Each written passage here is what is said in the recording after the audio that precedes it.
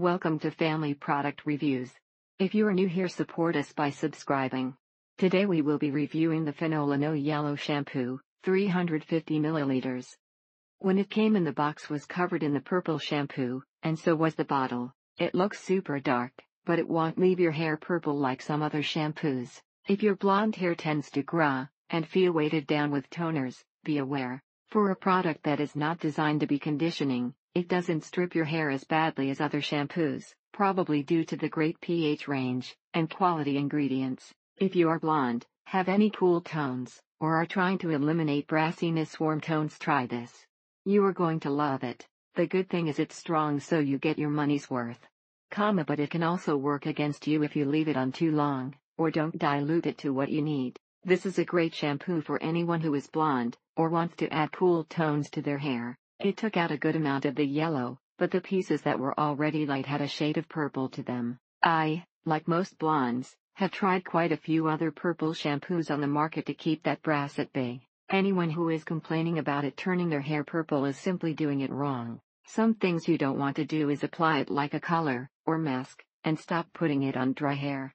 Get in the shower, and wet your entire head. Lather it in your hair all together, and leave it only for 1 or 2 minutes, then rinse, and proceed with the conditioner. This shampoo is an excellent way to keep your cool blonde in between salon visits. The result is great. It took away the orange color, and kind of turned it into a brown. This is a great if you're looking for a more silver blonde, or want to turn your gray, or a tint of purple. It can also turn your hair blue, or violet for a few days if you leave it on too long. Highly recommend this product for achieving silver gray hair, and to keep blonde hair looking new post appointments. If your hair is extremely dry brittle, in a bowl mix shampoo with a conditioner 3:1 ratio, it works. It tones all of the brassy, warm undertones, and leaves you with a nice shade of blonde. Not an authentic product. Buyers beware. Product is liquidy, dries hair out, more purple than Fanola's signature cobalt color, and smells awful. It does, however, really strip your hair of moisture, so it's important to follow it up with a good purple conditioner. Don't worry, it comes off your hands fairly quickly throughout the course of the shower, and maybe one more hand washing after. It seems to absorb more pigment, and have a greater effect when you apply to barely damp hair. Also, a little goes a long way. This shampoo lathers up fantastic. If you are blonde, you need this shampoo.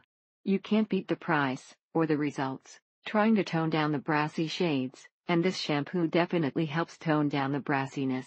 It's extremely concentrated, so a little goes a long way. Also, rinse down the shower right away, otherwise, the shower or tub could be stained with purple. If you leave it in too long, it can potentially turn out a little on the grayish side. Try it out a few minutes at a time, and see what works best for you. So worth that 14. It does stain the hands, and if left sitting can stain surfaces, so wear gloves, or in the shower wash your hands pretty good. Yikes. The smell is not great, but not as chemically as Shimmer Lights if you're familiar with that brand. 2. You may not want to allow this product to remain on your already very light blonde hair with yellow tones for more than a few minutes. If you're looking for a product similar to Shimmer Lights, this is not it.